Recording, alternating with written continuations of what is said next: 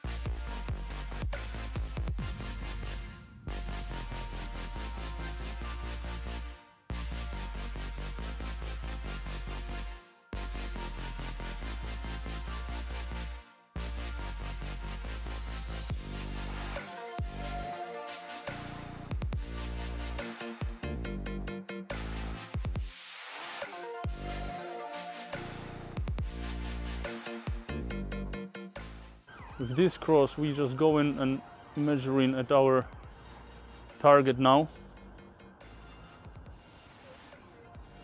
and that's how I'm going to find the target first before I jump in here and find it exactly to shoot it. So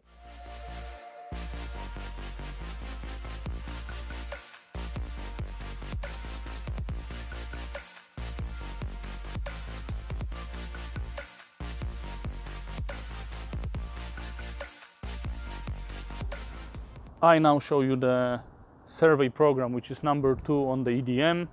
So we're gonna press 2 and we're gonna actually open a new job as I'm gonna put it as SITENG. Let's say we're gonna do the level survey. I will do the level survey program, which you're going to be actually probably doing every time you're going to pour the slab, or if you're going to check the level of some ground you're going to be working. So I'm going to go first actually and change the target. So go to the EDM, I'm going to go non-prison, and we're going to use the tracking, continue, laser off. So we want laser on, and I just show you now one thing really. So we got now easting, northing, height. The EDM shows you some other information as well as angular distance and the horizontal distance as well to the point we are shooting. Coming back to this, the height of our terrace here, the level here, it's 49 120. So what we can do now when we check in the level, really, I want to know what's the difference in the level we're looking for. These tiles were set was 49 120. So if I type here in HR 49 120, it's gonna show me 0. So let's go somewhere else. So this is +5 now. If I go to that stone there, -25. If I shoot the Wembley Stadium, the arc, I'll actually try to shoot the top of the arc. Really, 1 second, that might be interesting.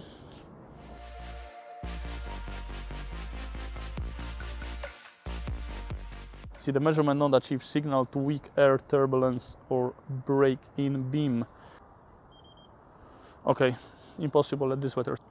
Let's do the level survey then. Here I got our reference height here, what we're going to be measuring to, and then just measure button. And as you can see, your EDM going to be saving the points in our job SITENG level, and I'm pressing measure button, point number 3, measure button, point number 4. And for these surveys I usually using this button here because I see the target from here, and then I'll just move an EDM like that. Okay, I can hear there is a sound which gives me the information that the point is saved. Bank another one, and that's the way I go really. So moving the EDM, pressing the point, moving here, pressing the point, and so on and so on. You can set datums using this option as well.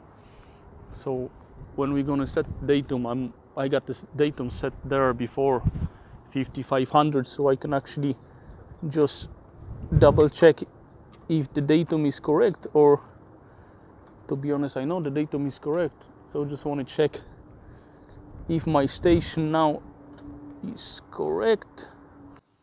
So we have now, yeah, 5500, so it's spot on. So I'm actually using this survey option for setting some levels, and if you have a look at there when my laser is, you can just mark, so you can set the datums for yourself using the survey, or quickly check some levels. So we got the level survey now. What I'm gonna do as well, I'm gonna check the boundary here, which is gonna be our side boundary. It's gonna be done exactly the same, and I can change the point name here, so I'm gonna put as a SB for side boundary, and then later when I plot it on the CAD, I'm gonna create a little bit drawing with showing our sighting field here. So let's quickly shoot it, and it's starting rain already, so we're gonna be quick. So you're just shooting your boundary. I actually shoot the corners of this terrace here. I need this point here. We're gonna take that corner there. Actually, all we need is corners really to set up our field.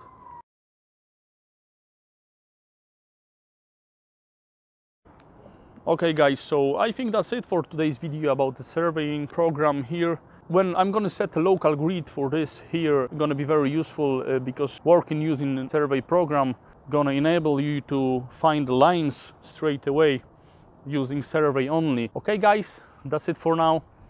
I think that's all you need to know actually about the survey program in our EDM.